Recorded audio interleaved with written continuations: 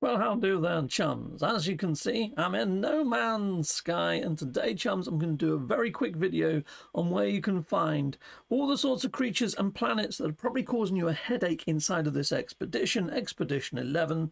So let's jump on over into game, and I will show you what I've got over here. So I also put this in my review video, but a lot of people aren't finding that information because it was a review video. So let's head on over to my holographic projector sort of circus that I have going on over here. So firstly, the unwelcomed badge is to visit a planet that has got some sort of hazards upon. This is where I managed to do that. So there you go, there's the portal code for that planet. Now all these are inside of Eisentam. If you didn't realise, the actual expedition takes place in Eisentam, which is Galaxy 10. So as long as you're in the expedition, these portal codes should work. As long as you don't dilly-dally onto another galaxy, that is. But there you go, there's that code there. The next one is for the Hooves of Thunder. This creature here, there's another variant of it. It's not cemented like. It's more of a crab beetle sort of thing without pincers. Anyways, there's the planet for the Hooves of Thunder inside of Eisentam, inside of the expedition. Okay, coolio. So on planet FCAD, which is in one of the rendezvous systems, you can see they're discovered by Hello Games, which is a big giveaway to that. Heck yeah, so you should come across planet FCAD. I think it was maybe Rendezvous 2, but don't quote me on that. Righto, okay, so next one, this is the corrosive blood, the pH blood fauna.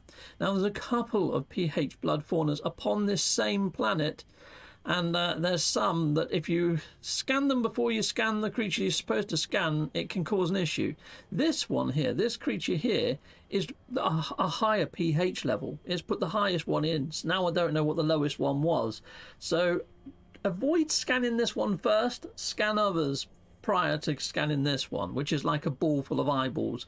Anyway, this is the planet where you're going to find the corrosive blood creatures. There's a few of them on there. Okie dokie, you can see here this was discovered by Space Explorer, not Hello Games. It's not in a rendezvous system, it's just along the rendezvous trail. But there you go, there's the portal code for the corrosive blood, pH blood type 1. Heck yes. So hopefully that helps you out, people. The hunter killer. There was two variants of predatory fauna on this planet, but it was this one, the six-legged dog beast with a horn on its nose, that I shot in the face and managed to pop the badge. You can see here, it was discovered by Ghost 1, blah-de-blah-de-blah. I'm going to have to take myself off of the screen right now, though, people, so you can see the portal code. Here is the portal code for Hunter Killer. You can see here this one was also discovered by Hello Games. It's in a rendezvous system and it's on planet AOS B36. Keep an eye out for this planet, people, because yes, it's got your Hunter Killer fauna upon its surface.